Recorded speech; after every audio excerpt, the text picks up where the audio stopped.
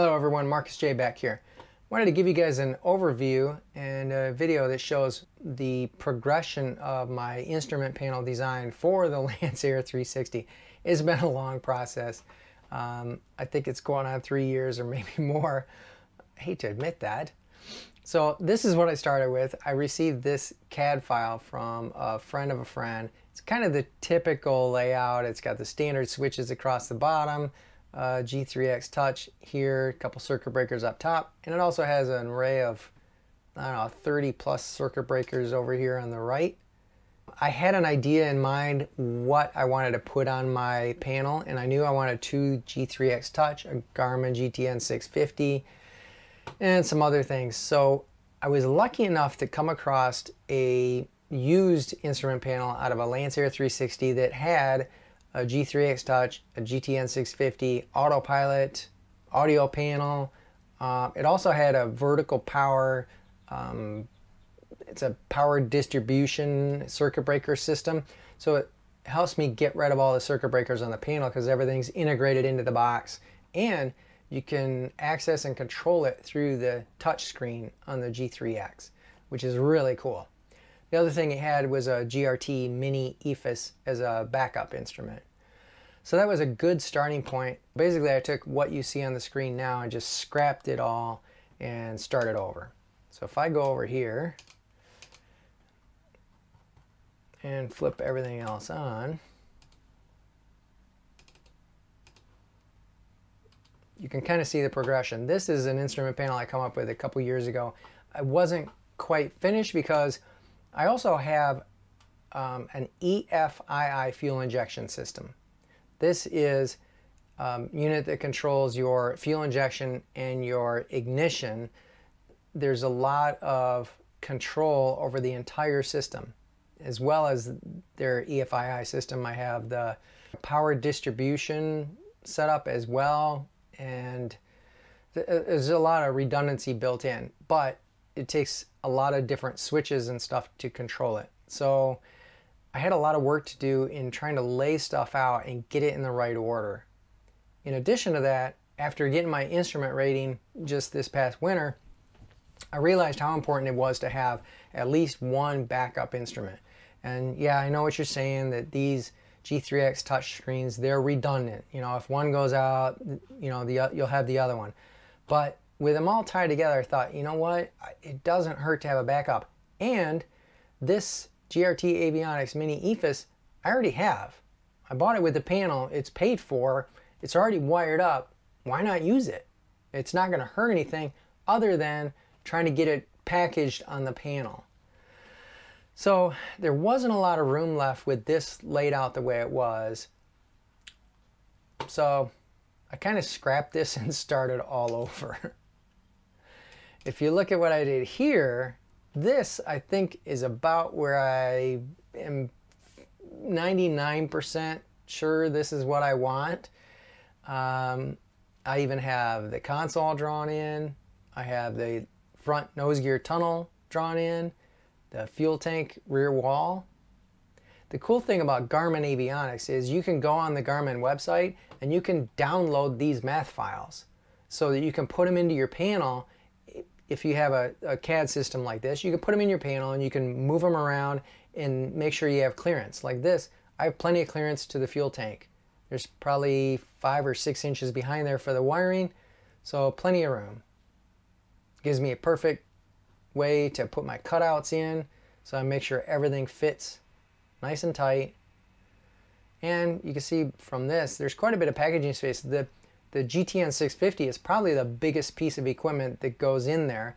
And then, of course, like that vertical power unit, that goes back behind the instrument panel as well. There's quite a bit of extra boxes and stuff that run the G3X that go back there. So there's plenty of space back there for that stuff. But getting the layout right was what I was concerned with. And I want it to flow. I want everything to be smooth and basically be, you could operate the instrument panel blindfolded if you needed to. So let's take a look. Over here on the left, we jump in the thing. When we're ready, you select your start battery, 1 or 2, your fuel pump, you put it on auto or backup, And your injector you can run off of ECU 1 or ECU 2. It's kind of a backup. If you think you're having an issue with one of them, you can switch to the other ECU and it'll run the injectors as well. Bottom row, left ignition, right ignition, and a push button start. And then I even put the key in here. I must have had too much time on my hand for that. And then up top here we have a button for left seat. That will be, the idea is have heated seats in this because we live in the north and it's cold and I want to be able to fly in the winter, at least be somewhat comfortable. So we'll see how that goes. And then emergency power switch. This is a switch that's provided by EFII and it goes with the backup system, and I even drew the back of it in to make sure I had space back there. So that's part of that EFII system. So your plane's running, now you reach over here, flip on Avionics Master, these are your transfer pumps. On a Lancair there's 2 pumps. There's a pump under each seat that controls from the wing tanks, it fills up to the header tank. Not every Lancair has a header tank, mine does. I decided to stick with the header tank. Between the wing tanks and the header tank I should have about 58 gallons of usable fuel. So these are the transfer pump switches. They transfer pump under the seat up to the header tank, and you can select, you can turn them on independently if you wanted to. Say you wanted to rebalance the plane, or maybe you were having an issue with one pump, you can run them separate. I could have probably put them on one, but I thought to myself, well, if I wanted to transfer fuel out of just one wing tank, then I want to be able to run them independent. And then bottom row, autopilot, auxiliary switch, and pitot heat. And same for the right seat heat up here. Then down here, put kind of basically all the lighting switches are together down here. So landing, taxi, beacon, nav, strobe, panel lights. And then of course up top we have dimmers for map light, panel light, and gear lights, which is this indicator here. This I believe is out of a Lancair 4. They made these for the Lancair 4. So I picked one of those up not too long ago. It's a little less packaging space than putting in, 4 individual gear lights. And I like that. It looks clean too. Low voltage light here. I put a takeoff and go around button right underneath the landing gear because I figured if you're reaching around, if you want to do a go around, let's say, you're going to reach up and you're probably going to retract the gear, you're going to hit takeoff go around button, which I believe brings up a missed approach plate on the G3X. Hope I'm right. And then also you're going to retract your gear. So I put those close together. Over here I added Smart Glide button. So that's a feature of the G3X. It's really cool. If you haven't seen that, you got to go look it up, the Smart Glide button for the G3X touchscreen on the experimentals. Go check it out on the Garmin website. That's pretty cool. And then parking brake, that knob or pull cable will have to run down probably beside the nose gear tunnel somewhere to the actuator. It's basically a hydraulic valve that shuts off or turns on the parking brake, locks the fluid in there. And then, of course, I made room for this mini EFIS by GRT to go right in there. Again, it's free. It's already paid for. It's in the panel. It's wired up. I'll just have to move it to a different location and put it in here. I figured, why not? If the whole system goes down, I got this GRT to back me up, and it has a battery backup as well. So why not, right? Then here we got fuel tank lights for low, full, and when the pumps are running left and right to show you they're on. And then 4 simple circuit breakers. Wanted these to kind of have quick and easy access to gear pump, the master of course. Lights probably could have been hooked into the VPX, especially it's only a 1 amp circuit breaker, so that may go away. I may use that for something else.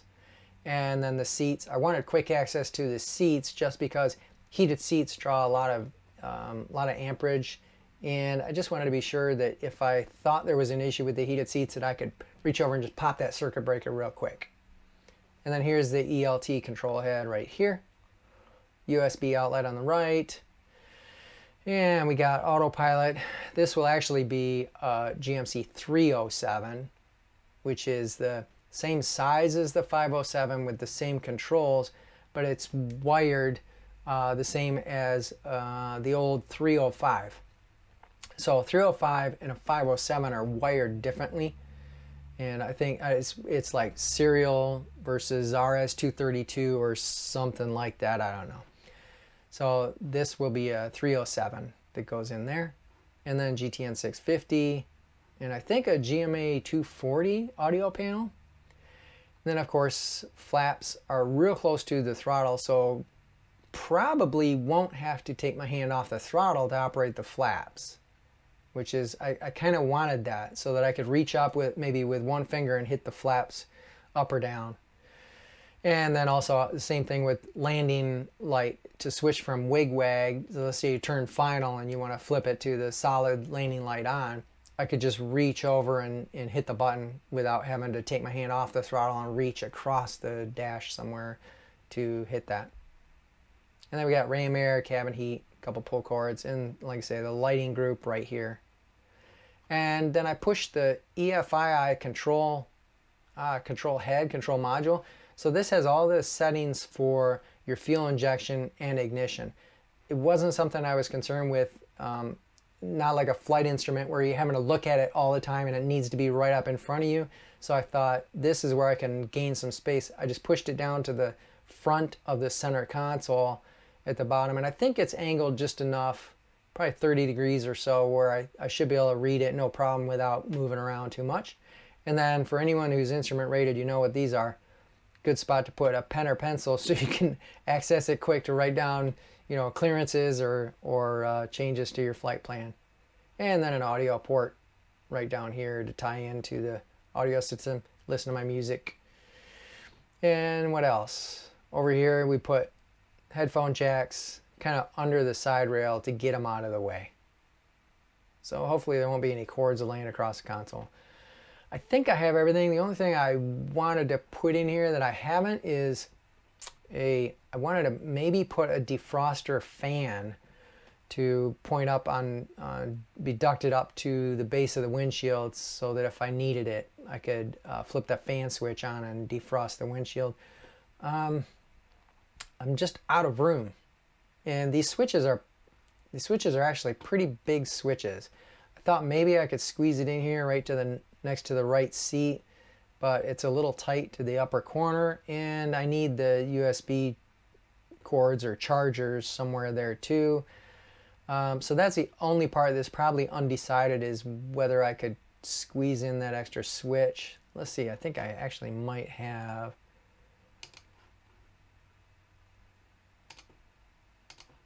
Yeah, so if I put it in, see it's right out by the corner. It might be okay to do that, and then I would just move the USB somewhere else. Maybe I'd put the USB down in this corner right here. Plus the cords would be hanging lower. So that's the only option, would be switching these two up, moving USB down here. Other than that, what I did was I cut this off just below this audio panel, and I 3D printed this whole bottom end. So the yellow is the existing pieces that are in the Lancair for the center console. I'm not sure why. I think that the notch or the cutout was the guy who was building this before me that I bought it from. I believe this had the trim switches in here, and that's why it kind of sat down. So the yellow is the existing panel that's in there, and I just built this around it for now. So what I did was I 3D printed all of this lower portion with the little pen pencil holders, and these switches and the throttle and prop control. Oh, by the way, if you're wondering where the mixture control is, it's the EFII system. You don't have a mixture control anymore. So it's built into the system. You can control your mixture from this control head, but you don't have a mixture control cable like you do on other airplanes. So I 3D printed everything from the audio panel down so that I can go and try it out and see that everything is where I want it, where I can reach for it, and everything flows as it should. After that, what I'm going to do is I'll probably print the whole thing full scale, and then use adhesive and put it onto a piece of cardboard, cut the cardboard out, and basically put that template in the plane to see if everything looks and feels like it should, so it's laid out right. So this here is the 3D print. And I had to do it in a couple pieces, so what I just scabbed this together on the side to hold it because it was a little bit flimsy right at that joint across there. But that was printed in 2 pieces, took like maybe 30 hours total between the 2. But it's kind of cool because it gives you the whole shape of the knobs, the switches, everything here. And then where the flap switch and other switches go up here. So I'm going to go try that out and see how that fits and go from there. Hopefully that'll be it and I can stop playing with this instrument panel and start putting it together. So let's go make some fun.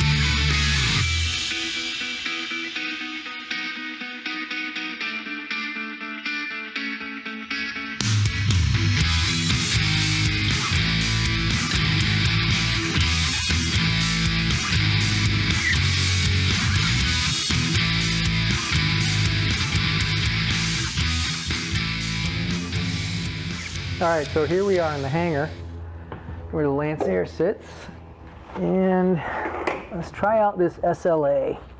Got a little makeshift pad, and this is still pretty ugly just because it's all under construction. When it's done, most of this will probably be painted, finished up and painted, and then what's not painted will be covered with upholstery or whatever. All right, so let's grab this thing's like a recliner. Once you get in it, you're laid right back. All right, so here's our SLA.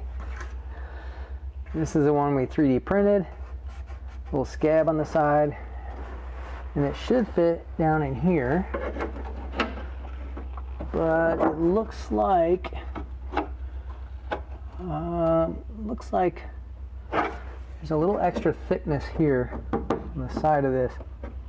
Like the previous builder added a piece on the inside here. So I'm going to cut that off. I have the perfect tool for it. This little Dremel tool. So let me do that real quick. Let's get some of this out of the way, so I don't cover it in fiberglass. All right, it's going to be a little noisy, but here we go.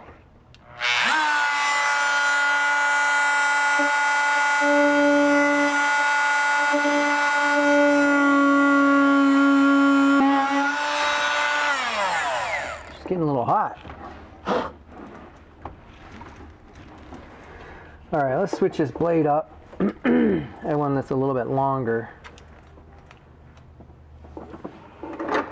I have one like this. It'll reach a little bit further in there.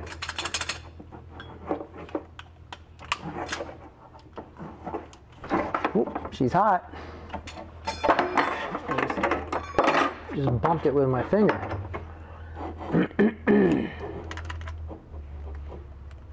All right, get it locked in.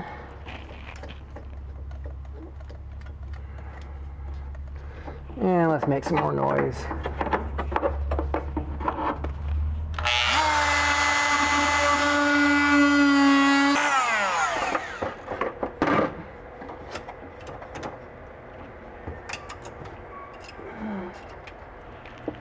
All right, let's see how she fits.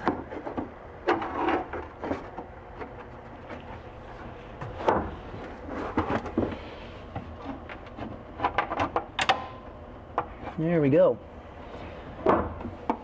Doesn't look like it's perfectly straight up though.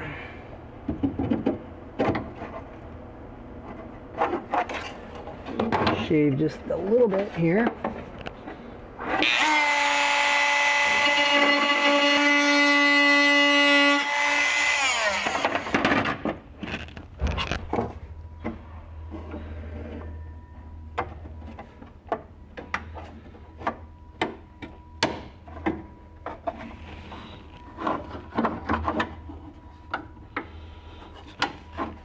Feels. All right, that'll get me pretty close.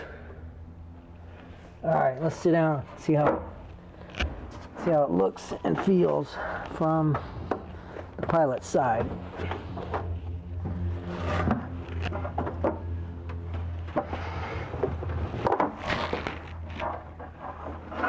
Oh, there we go. This is a pretty comfy airplane once you're in here. So that's pretty good because the flap switch would be right here. This is landing light, wig-wag. Of course, throttle would be out a little bit here, but I could still reach. Prop. And I can read that screen. That's that fuel injection control head right there, and I can read that from here. And I got room for a center console. Might even have room for a very short cup holder for a water bottle or something. It looks pretty good. I think I'm happy with that. So now the rest will be printing out the upper half of this onto a cardboard template. I did it a while ago. This was the original design. It even had air vents here. I didn't like these because it was too close to your knees. Let's slide this back here. And let's just set it in. Kind of give you an idea of what this panel will look like.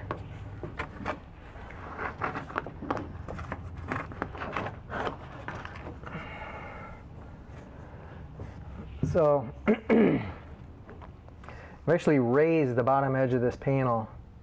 I think it's almost 3/4 of an inch. This has been raised up. You can tell by the SLA to the old print here.